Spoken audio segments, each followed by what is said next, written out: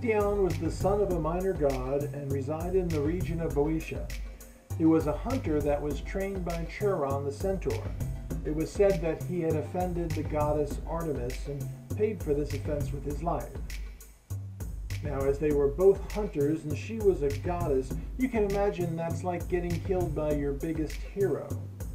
He must have worshipped her from the beginning of his studies with Chiron, but boys being boys, we often can find ourselves quickly in trouble with a couple of wrong decisions. Now, there are a couple of different stories about the offense.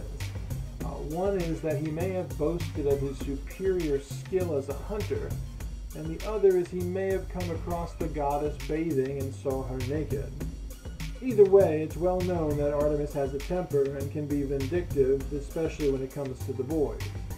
I mean, let's face it, you certainly don't want to be on her bad side.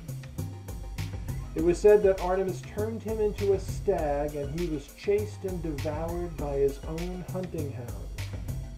It's also said that those same hounds were broken-hearted at their master's loss and remained so until Chiron carved a lifelike statue of Actaeon, and the hounds accepted this as their master's return to them.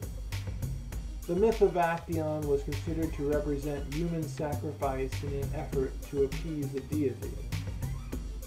Hey, thanks for watching Late Night Mythology. Go ahead and click subscribe down there, like us, share us, stop by, see a few more, see some of the other videos that we have for you at Tribal Sea Project.